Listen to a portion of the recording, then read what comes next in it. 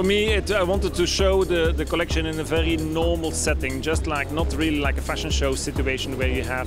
So that's why I selected the stairs and just like outside on the street where clothes belong. For me, the biggest stress now was really to decide where we're going to do the show, downstairs of the stairs or upstairs, because originally the show had to take place downstairs, where we could seat more people. That's why everything was here a little bit more packed than expected, yeah, with the rain.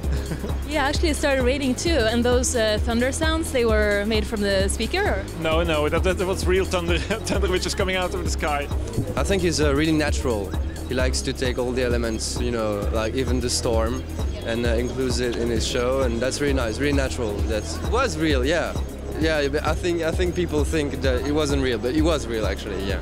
Well, even the storm and the big boom, I think. Dries always try, you know, to implicate more graphic looks and some really classy shapes, and that's what is, I mean, that's his style, you know.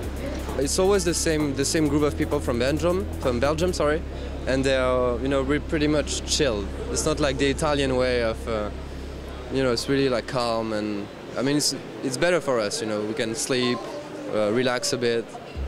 The fabrics here, which I use, is really kind of handmade, where for me the authenticity and the skill is very important. Also to help those people to survive and that they continue to make all those beautiful things by hand. Season, yeah, you had a lot of little motifs which were more kind of the little ikat motifs and the Japanese kimono motifs.